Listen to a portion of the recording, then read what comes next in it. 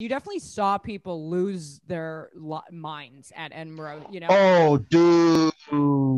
Yeah. Like I remember coming back at like 3 in the morning from my show, and I had it was my birthday show. Oh, yeah, yeah, And yeah. it was because my birth, yeah, no one showed up. Oh, Like Oh, nobody, like nobody. And it was my birthday, and like not one person was there. And I go back to the I'm staying in a hostel.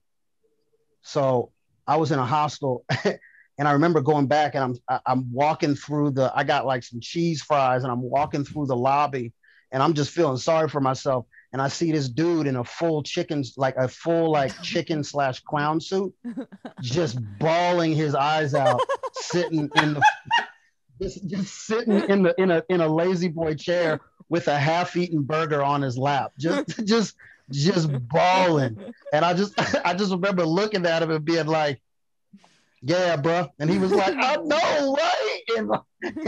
And I just went up to my room, but I was like, "Yeah, all right. Well, fucking at least I'm not alone in this shit."